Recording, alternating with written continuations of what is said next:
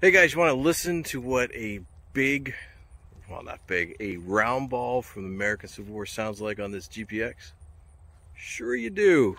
Let's hear it.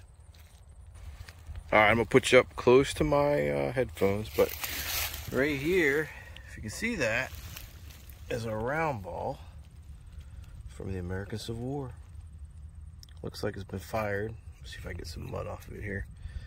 Yep, there we go. So let's hear. That was a very deep target. There's the hole. And we're going to, I'll let you listen to it here. So try to keep my fingers out of the lens. So put you up here next to my earphones.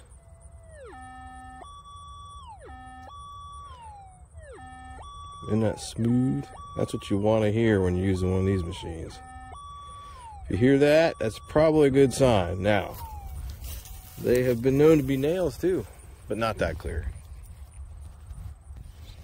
So there you go. Now you know what a bullet or a round ball sounds with a GPX 4500. That is your quick video teaching for the day.